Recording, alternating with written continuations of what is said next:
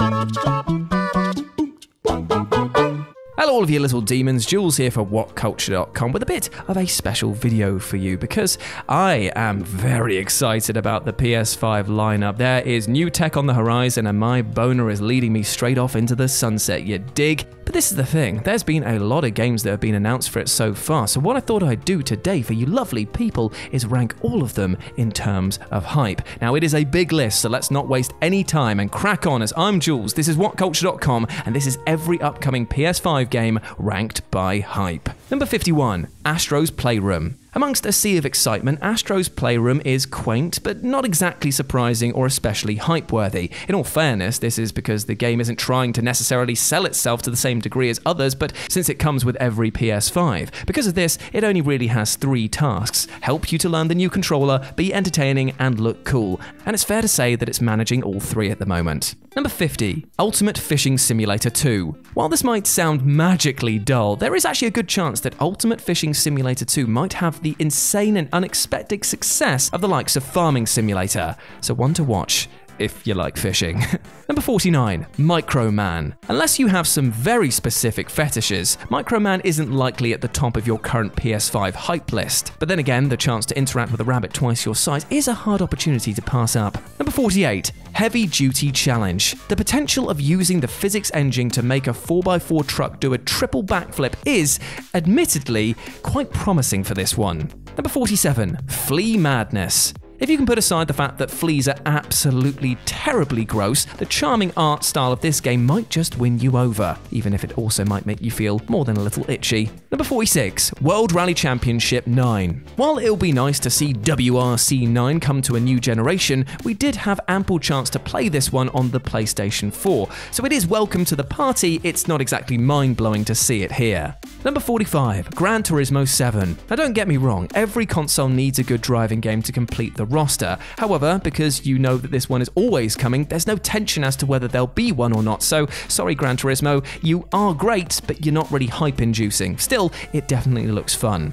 Number 44, Dirt 5. Again, car games are a ton of fun, but also an expected constant when it comes to a new console, so sorry mate, not exactly in pole position. Number 43, Observer, System Redux. For anyone who hasn't played Bloober Team's wonderful sci-fi horror Observer, the chances come in you in the System Redux. If you want a dose of existential angst set in the future, then this is the place to find it. Number 42, Ode to a Moon. Fancy a cosmic horror game that makes you feel even more existential dread than you already feel on a daily basis? Well, in that case, you've probably played Ode to a Moon's demo at that rate, but you can expect the completed game on PS5, and I am pretty hyped for it. Number 41, Destruction All-Stars. The unholy love child of Rocket League and Fortnite, Destruction All-Stars is a game that looks like it's going to be the new multiplayer favourite. After all, when a game is a destruction derby where you can also get out of your car and murder someone, you know you're going to have to play it at least once. Number 40, Soulborn. Soulborn genuinely looks like a very promising indie title, but ironically it's a title that looks like it's stealing so many other things that it doesn't actually have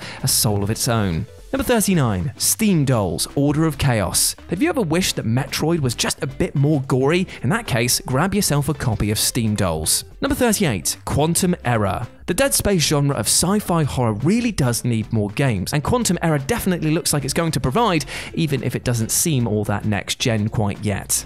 Number 37, Gothic Remake. Let's be honest, anything that seems even remotely like Fable will get a few people's hearts excited, so yeah, sign me up.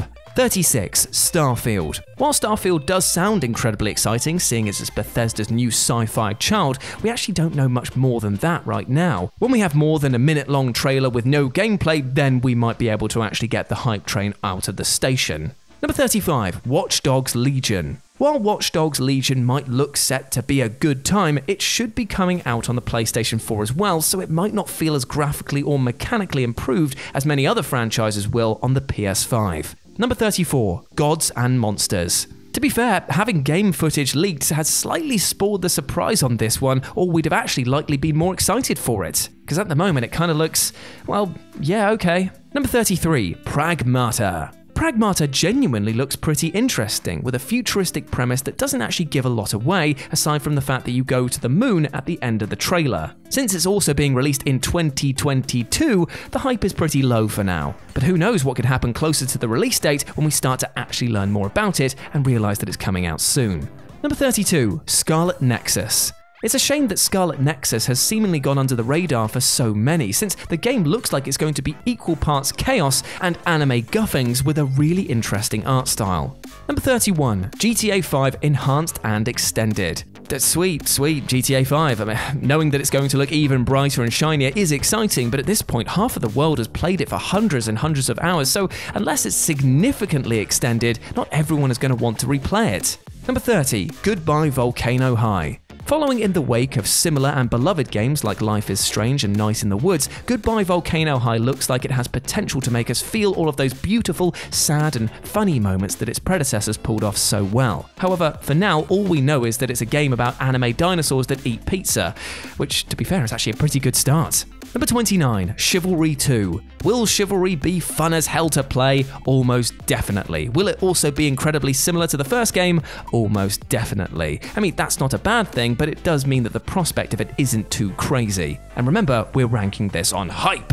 Number 28, Bug Snacks. If you didn't react with unshakable horror upon seeing a strawberry with eyes be eaten in the Bug Snacks trailer, you simply weren't watching it right. A game that you can play with your kids, but you can also consider unfathomably messed up? Don't mind if we do. Plus that song, hell yeah, brother. Number 27, Chorus. While there's a lot of potential things that can go wrong in a game about flying a spaceship, Chorus's slightly Event Horizon vibe leaves us with some real promise, so long as the flying ends up feeling right. Number 26, Outriders. Strangely, Outriders simultaneously looks like it could be an incredible amount of fun to play with friends, and it also looks like it could end up being the most generic of the new releases. Osley got a chance to play it quite recently and said that it was really fun, but at the same time said that it wasn't anything that he hadn't already seen before, but then again, it does have some very cool monsters.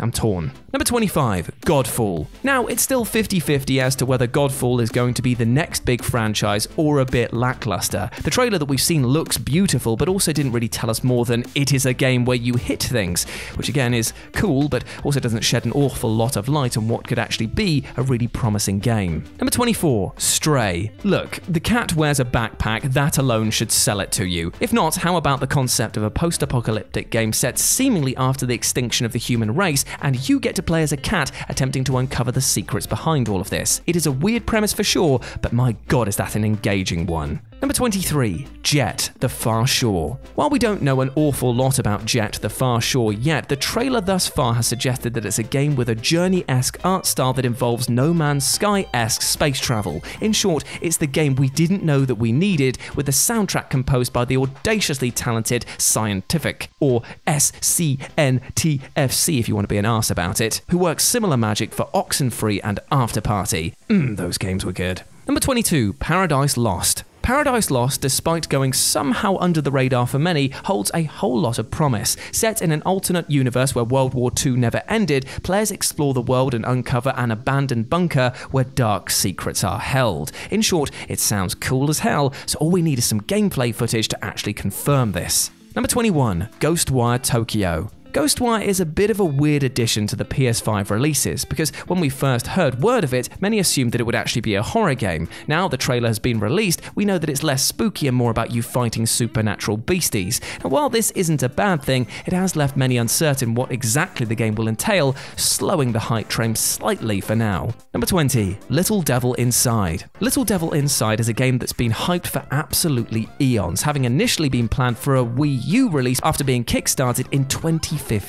But it's here now, and it is certainly promising. It blends hunting and killing ferocious monsters with a comedic tone and cartoonish art style, balancing them carefully in a kind of Hannah Montana way of the best of both worlds scenario. Little Devil Inside may just be the dark horse of the new PS5 releases, and you have to love it for that. Number 19, Oddworld Soulstorm. Despite the Switch bathing in the luxury of many Oddworld games, nobody was likely expecting Abe to rock up with a PS5 release. But it is a delight that it has, because the plucky alien is always a welcome face, especially when his brave and wacky world is going to be rendered in beautiful high definition. Sign me the chuff up. Number 18, Vampire the Masquerade Bloodlines 2. If the opening trailer showing you a man arranging his victims around a Christmas tree doesn't unsettle your stomach, you're likely a shoo-in to enjoy the madness, violence, and general chaos of Vampire the Masquerade Bloodlines sequel. And the original is so much fun to play that if you haven't already, give it a shot.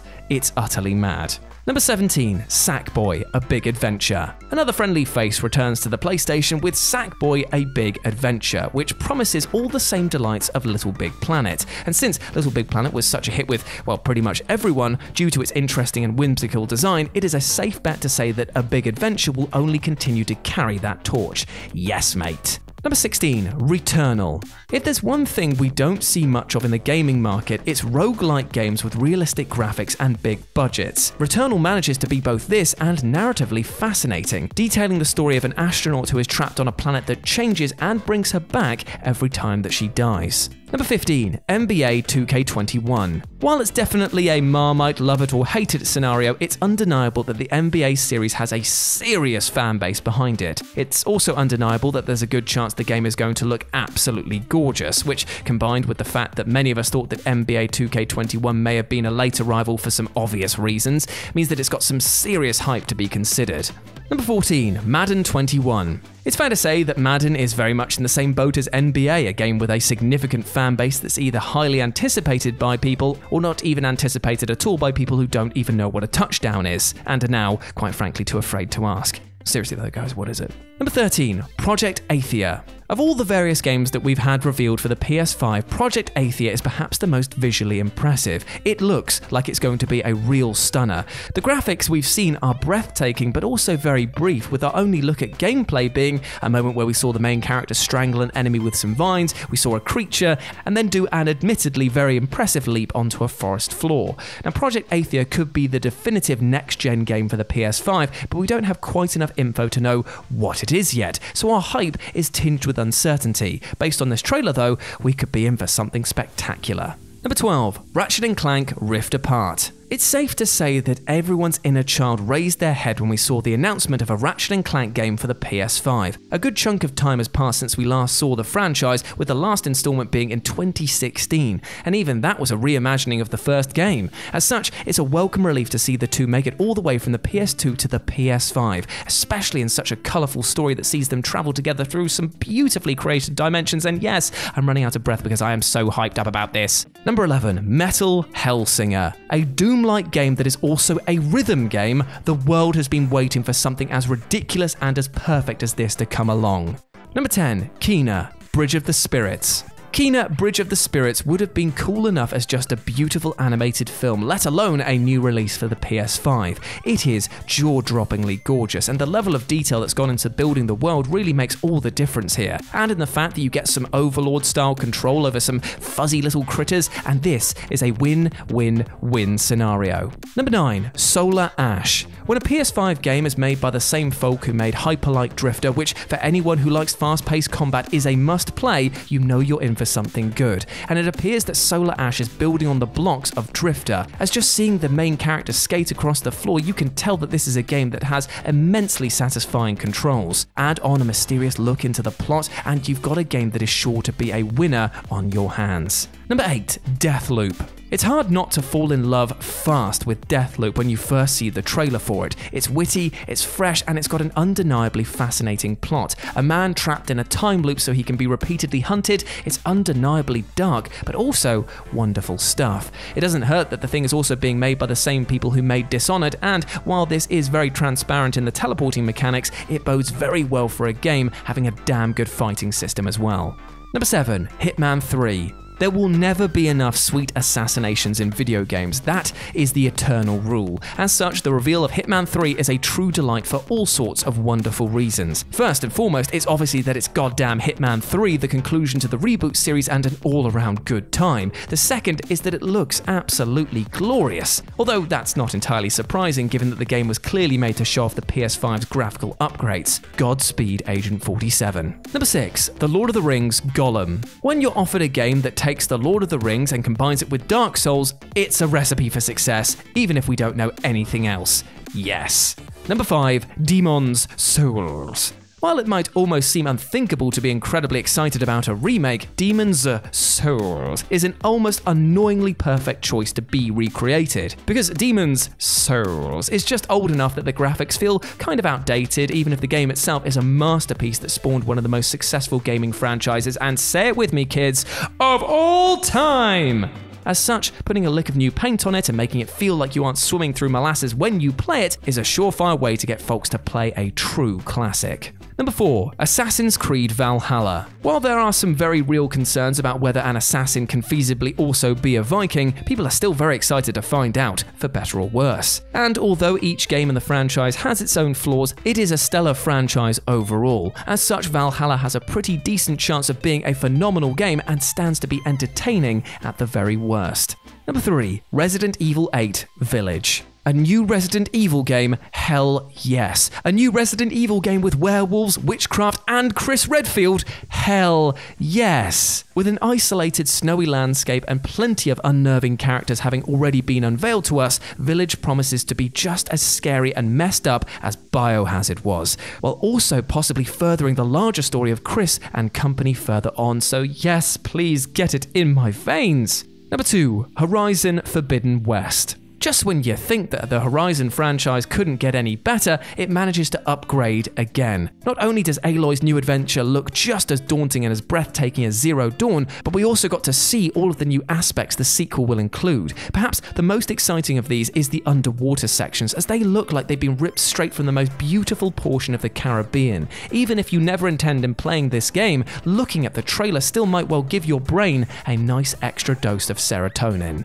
And number 1, Spider-Man Miles Morales. After just how phenomenal the PS4 Spider-Man was, you can't not be excited at the promise of another installment in the series, especially when it contains Miles Morales, one of the coolest superheroes ever made. While this does mean Spider-Man 2, and no doubt its epic battle between Peter and Green Goblin is a little further away, that's more than a fair exchange when we get a welcome interlude with the star of Spider-Man Into the Spider-Verse. The vibes for this game are immaculate, and I cannot wait. Whew, and there we go, my friends. That was the massive list of every PS5 game and how hyped we are to play them. Let me know your own hype rankings down in the comments section below. Maybe not all 50 or so entries, maybe just the top few, because otherwise you'll be here for years. And now, while I go and rest my voice, there's only a few more things to say. If you want to chat to me further, you can do so over on Twitter at RetroJ0, or you can swing by Live and Let's Dice to see me live stream every single Wednesday and Sunday, and it'd be great to see you over there. But before I go, I just want to say one thing. We detailed today a lot about the PS5 and how hyped we are to play its games, but you know what, my friend, there is something that I'm even more hyped to talk about, and that is you, my friend, because you are a bloody big ledge. Let me hype you up with some positive mental energy so you can go out today and absolutely smash it. You deserve love, happiness, and success. You do not deserve anyone putting you down or making you feel different about your life choices or your style. You are not the villain in this narrative, you are the hero, and you, my friend, are not alone. As always, I have been Jules, you have been awesome, never forget that, and I'll speak to you soon. Bye.